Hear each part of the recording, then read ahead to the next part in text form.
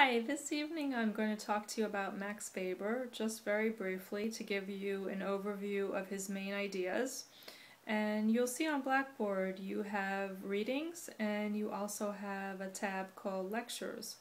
And under those tabs you'll find under readings you'll see that I've selected an article which gives some original writings from Max Weber on some of his key concepts, and then under the lectures tab I have a PowerPoint that I made which highlights some of the key points that explain his theory of bureaucracy and of leadership.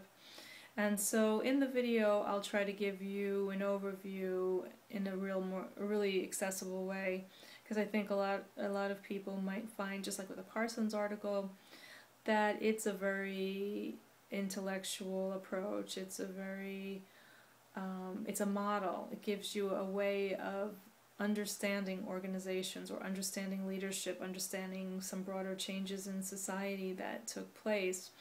And for many people it might be a little bit abstract, theoretical, but again, as I said with the Parsons article, when you apply it to actual situations that you encounter, for example, we are in a bureaucracy at Brooklyn College. A bureaucracy runs according to certain principles, to certain kinds of established ways of doing things.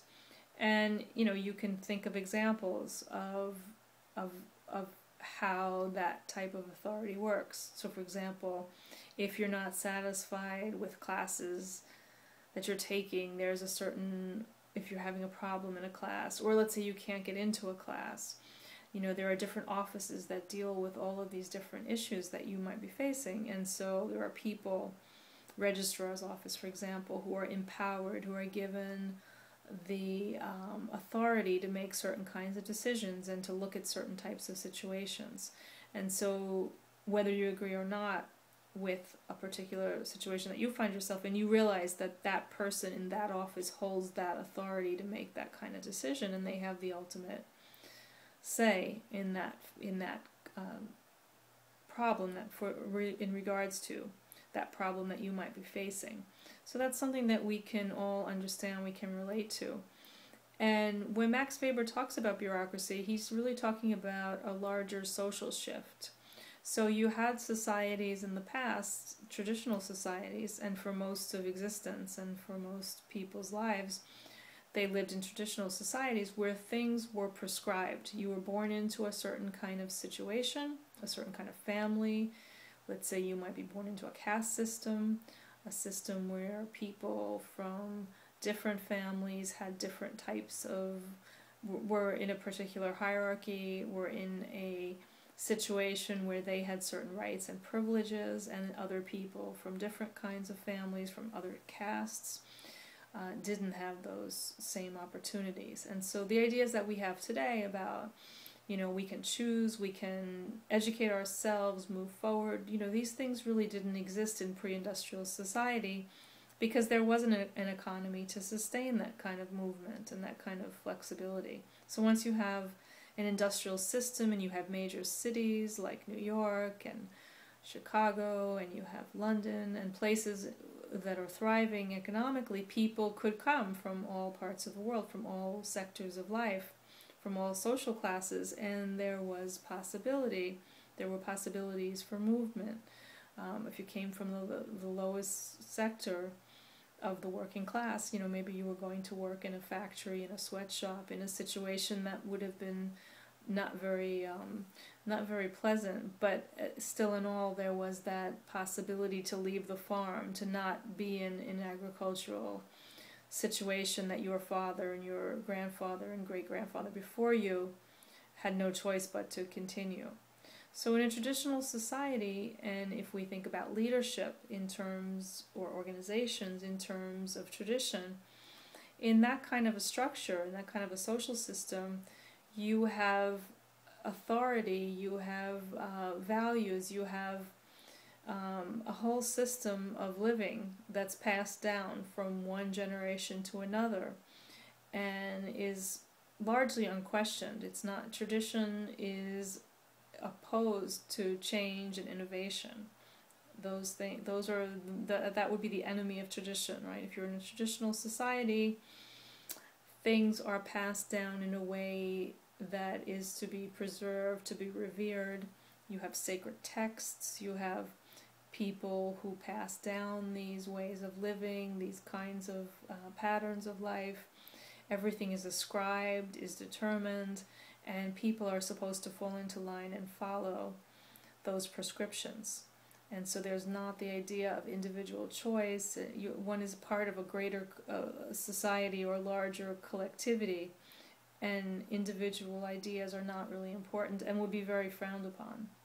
And so there's many examples of conflicts that could arise in that kind of society. Of course, if you're a very independent thinker or you're revolutionary, so tradition is opposed. You want to preserve, maintain, and protect and uphold the status quo. So that's tradition.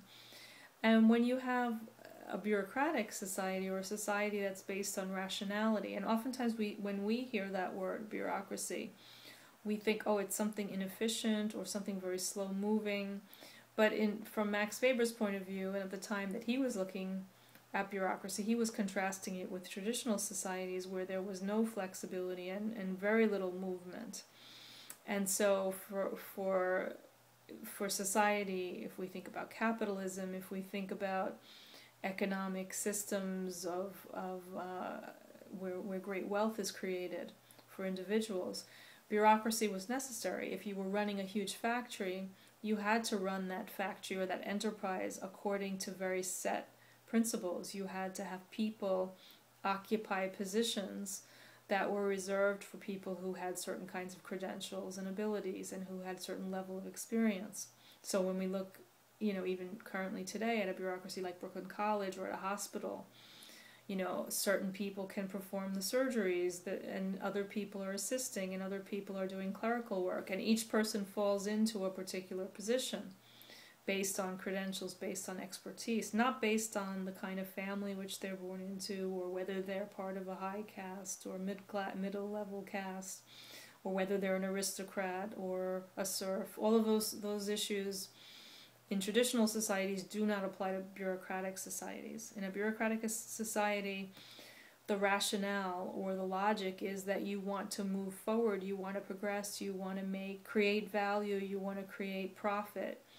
If you can find a way to do it that's more efficient, that requires less personnel, that requires less resources, that's what you move towards. So research, development, all of these ideas that would be contrary to tradition, you'll find in a bureaucratic society or a bureaucratic organization, or a bureaucratic leader will want to institute those kinds of practices based on progress and moving forward in a direction that is profitable and that's efficient. So as we saw in the film Human Resources, one of the major important factors about bureaucracy that could be good or could be bad is that the personal factor gets the personal, let's say the personal qualities of an individual get factored out. So it can be positive because, for example, think about the issue of discrimination. In traditional societies, again, the caste system is a very good example. If you're born in a lower caste, you are somebody who has no rights, no privileges, who's looked upon in a way that's somebody who's impure, who's to be avoided, who's despicable, in a sense, because you're not part of the higher level establishment, and so you're somebody who can do the dirty work, who can do things that nobody else would want to do. So this is a feature of that kind of system, and in a traditional, even in a modern society, in a traditional kind of, let's say, organization, what could happen is that people could be discriminated against. You might believe that in a traditional family, for example, the eldest son is the one who would inherit the resources, or let's say if you have a family business in a traditional family, the older son is the one who has more authority, who has more rights, and who has greater responsibility. And so the younger son may be completely subservient or under the jurisdiction of the older son, who makes the decisions, who's charged with that kind of level of responsibility that the younger son doesn't have, or that the daughter doesn't have in a family. But in a bureaucracy, what happens is people who are qualified, most qualified, it doesn't matter where you're born, who your family is, it doesn't matter what race or ethnicity you are, and that's very important because in a traditional society there is a lot of discrimination. And so if, let's say, even in, let's say a business, let's say there's a restaurant or a grocery store, the person who owns that store may have a particular affinity toward people of his or her own ethnic group, or they may believe that women are not really able to do certain kinds of functions as efficiently as men, and so they'll only hire men for these positions and they'll discriminate against women. In a bureaucracy, that kind of personal favoritism is factored out, which could be a very positive thing. And certainly, for example, in the US, when you had, after slavery, African Americans benefited very much by organizations that were bureaucratic, and after the civil rights movement in even greater ways, because now all of a sudden it was based on qualifications, on skills, on ability, on dedication, and not on race. So when you had, after slavery and until, let's say, the civil rights movement, when it was possible to decide not to hire somebody, or to at least to get away with it, depending on what time in history we look at, in the bureaucratic organization, it's just not a factor because you're taking an examination. So you can be black, you can be white, you can be any ethnicity, race, but the fact is you're going to be judged on the score that you achieve. And so if you're an intelligent person, if you're motivated, and if you would have been discriminated before, there's an opportunity to avoid that in bureaucracy. So that's one of the positive things, that it factors out that kind of favoritism. It factors out the fact that somebody could be promoted just because they're in the family that has connections.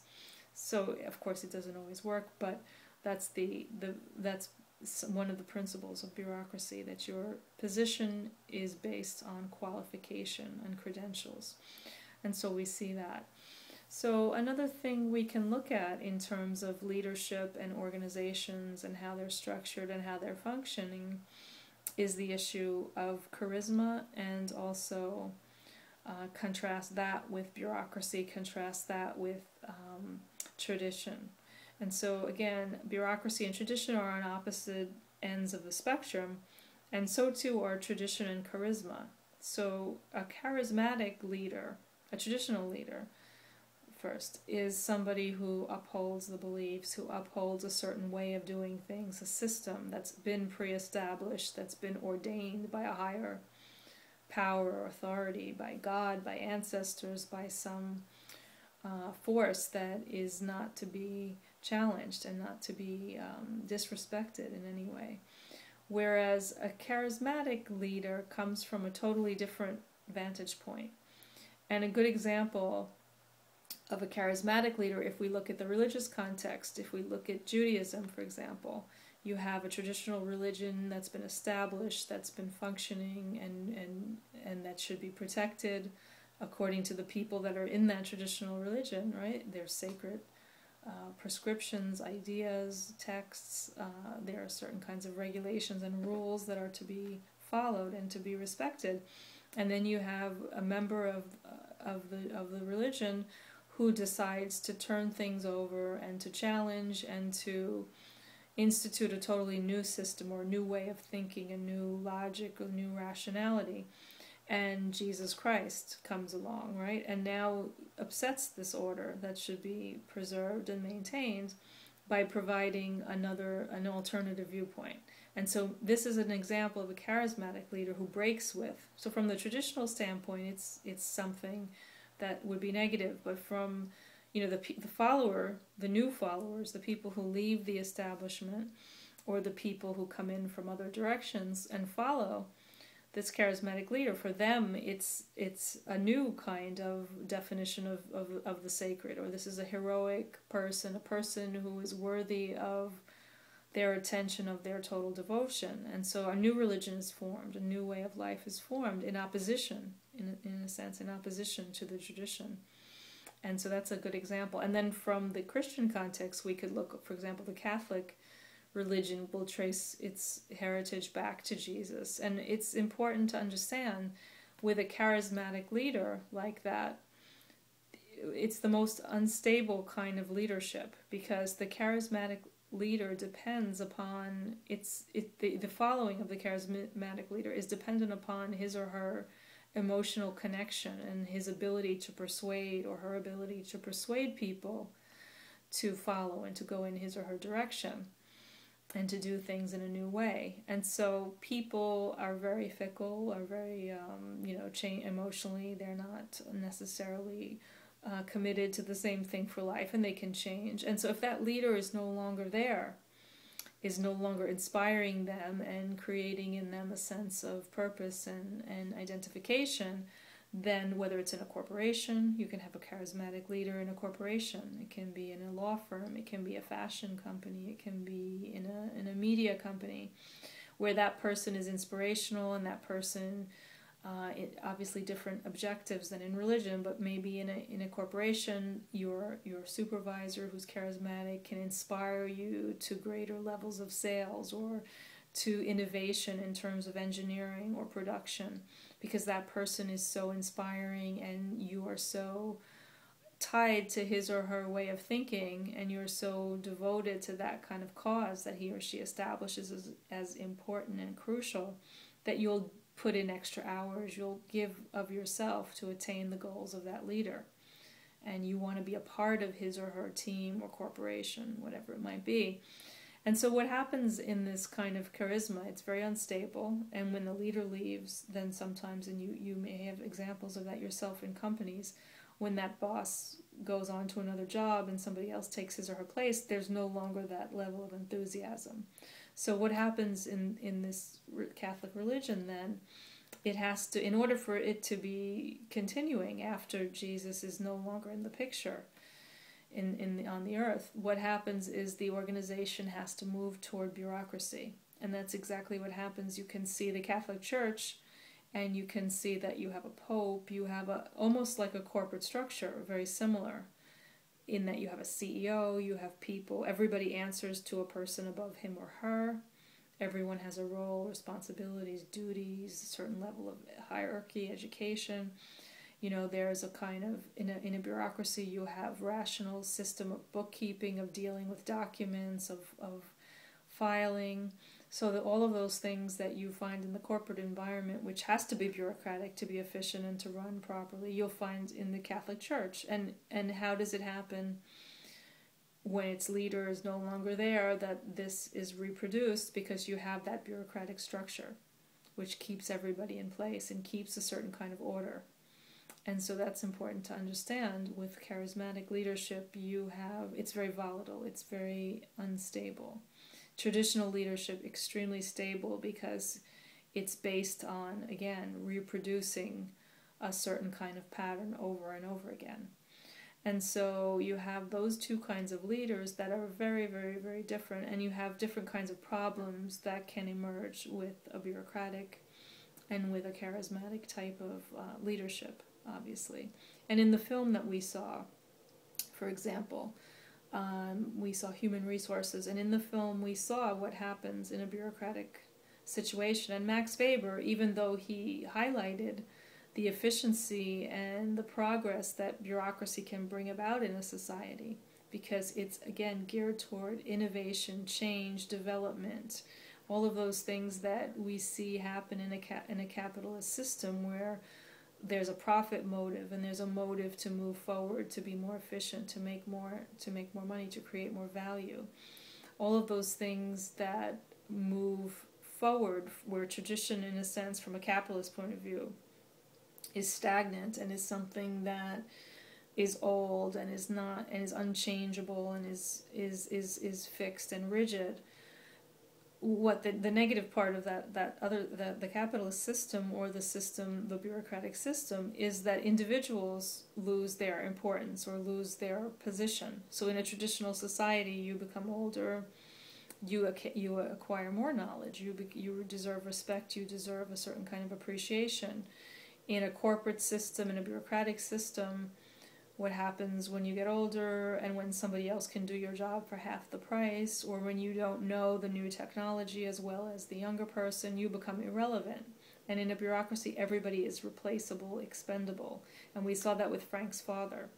So Frank's father was producing 700 times per minute. He was producing a certain kind of item that was probably in some part of a larger system that was used again, we hardly know what he's producing, because that was part of the film, with the genius of the film, to show that he was detached from his work, that when he was at home and he was doing the craft work, he was connected and he was an expert. But when he was in the factory, he was merely a worker who could be easily replaced by a machine and more efficiently replaced by a machine. And so Max Weber does talk about that, the iron cage of bureaucracy, the idea that people are trapped in this system. It's a heartless system. It's not a system that cares. But again, on the positive side, it's also a system that maybe doesn't discriminate and that gives people, based on ability, chance to rise up. So it can be very positive for some people, but it also can have a very negative approach, because in the traditional system, no matter how repressive it might be, for example, let's say you're working in a family business, and let's say the eldest son has the responsibility, has the authority that's given to him by his father by virtue of his position as being the elder son, and you're from outside the family, but you're working in the business. If you get on the good side of the father, if you do a good job, if you're loyal, you're never going to be like a family member. You're never going to be treated that well.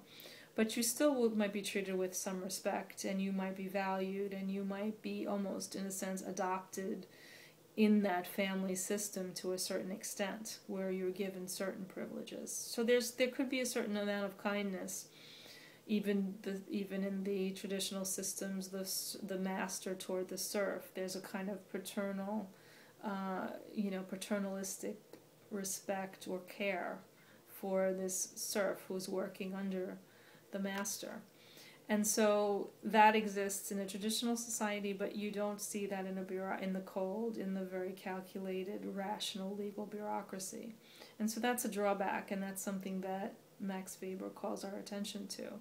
So when you do the reading, try to think about organizations that you work in. What kind of leadership do you have?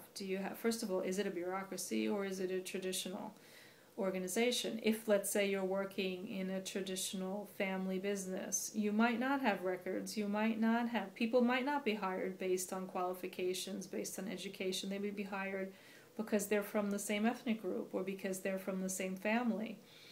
So it might be based on very, very different kinds of criteria.